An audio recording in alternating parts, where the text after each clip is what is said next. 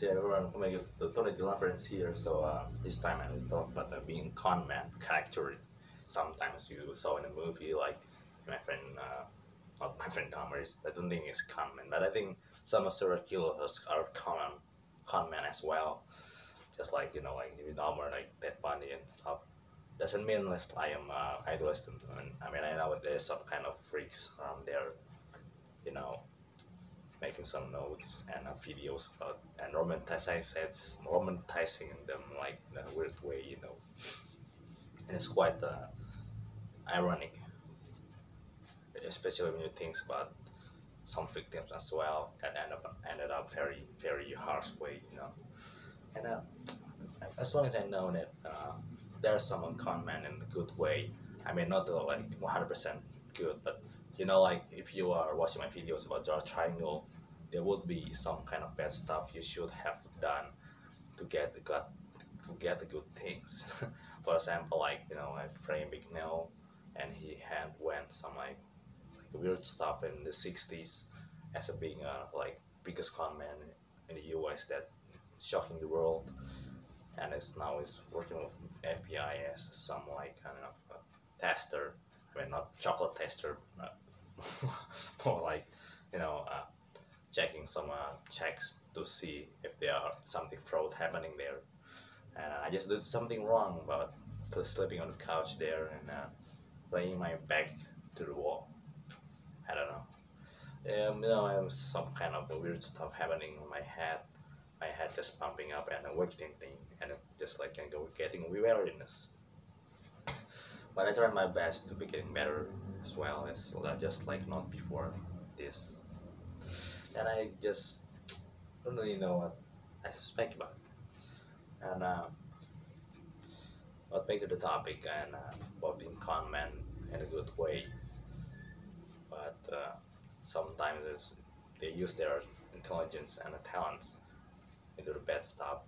I mean, not only bad stuff for themselves, but as well make themselves ended up in a tragic way.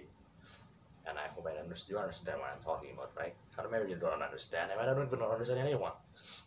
And something like my head is pumping enough, and I'm just sleeping on the wall behind there, and something really worse happening.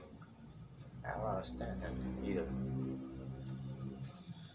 I don't even understand either, but being con man as well. But especially with some people with obsessive tendencies or brain problem, uh, or like brain mind problem, have some kind of straightforward. I mean, like an arrow to the left or right, which left way to go. I don't know. It sucks, man. I don't even know I'm talking about being con man. I don't even understand what I'm talking about now, right? It's been great here.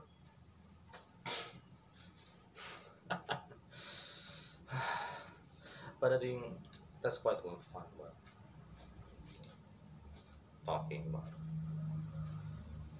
some characters, but I mean a fictional one, okay, not the real one because it's kind of sad and tragic. I don't even born yet one at the time, so I don't really understand. But I still feel guilty about it. So thanks.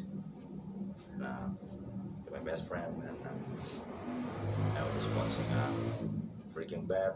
Breaking Bad. I mean, this life talk about Breaking Bad, and I know like character interviews about Walter White before he shaved his head, and then after he shaved his head, and just like everybody's treating him like a freak, and his students even knock him out, and it become just he's outraged after he gets some like disease and just knock some everyone is assholes, and he gets to the top and killing everyone that is pissing him off, So